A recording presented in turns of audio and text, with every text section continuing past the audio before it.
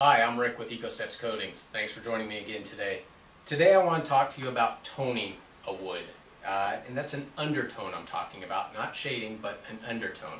We'll talk about shading in another episode where you're actually adding color to the clear finish. But in toning, oftentimes when you're matching an existing piece or you're trying to get a lot of depth in it, you'll put an undertone on the wood.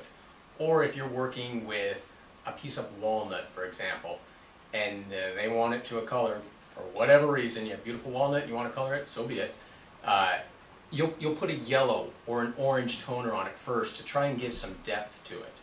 Or even working with standard stock, you put that toner on it first to give an added dimension to it.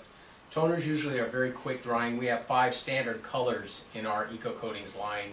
We have a black, canary, grenadier, an orange, and a couple of brown tones.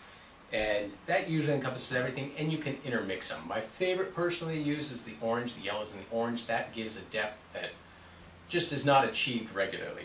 So I got a chunk of birch here that we're going to tone up 2 different ways.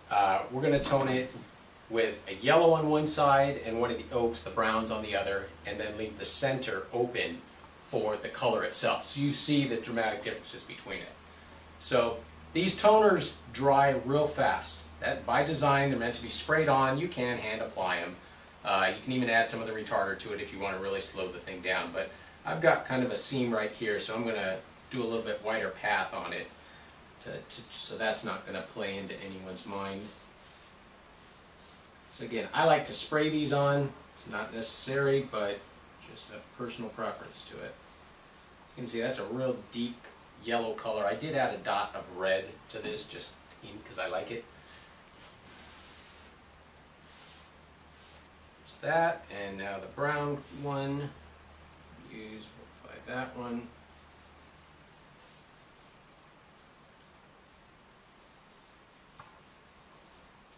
And the color I'm going over the top with is a brown color, so you'll see what this will do. A lot of times if you're using a dark brown color, you'll use a black toner underneath it, and that gives it a new dimension. Sometimes the yellow. It really depends on what you're trying to go for. Each tone will give you a different look to it. Again, the toners dry nice and fast. I'm going to let these guys dry up for about 10 minutes or so. I'll be right back with you. Okay, I've let these dry up fairly well here. One other thing I might add about toners, when they're used properly and sprayed on, they'll actually almost work like a wood conditioner in that they'll control the depth of the stain to a slight bit. So some of the blotching that could occur on certain species, if you use a toner first, it won't happen as prevalent. Still not as good as a conditioner, but it does definitely make a big difference on it. Okay, so you can see we've got these 2 colors here. I'm going to go solid in the middle here. Got this board just to kind of back us up so I can alienate the 2 so you see the difference on it. I've got just kind of a dark brown penetrating stain here. This is the liquid stain. Normally I would spray this on.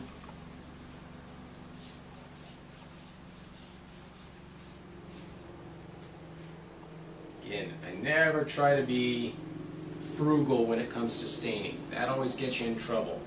Mop it on heavy, and then that gives you plenty of time to come back and wipe off the excess, do what you need to do.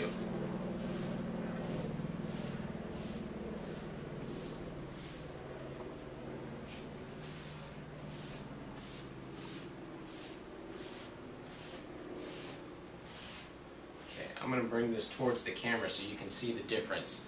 It's not as prevalent with the brown tone, but it really is with that yellow golden tone.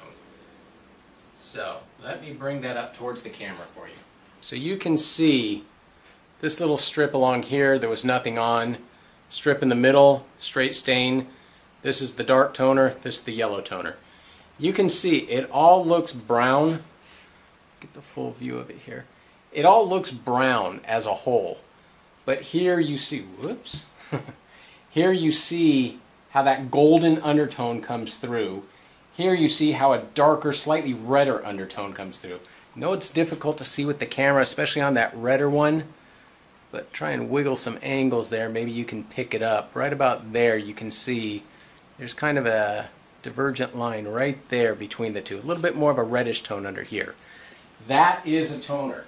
You can imagine certain jobs will indicate that you may have to stack this and then put a red toner on top of this and then another stain.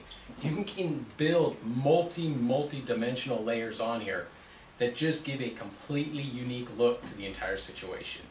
So that is it real quickly. The toner is available in 5 standard colors, and you can literally change the appearance of the species of wood you're using to make it match something existing or give a whole new look. That is it.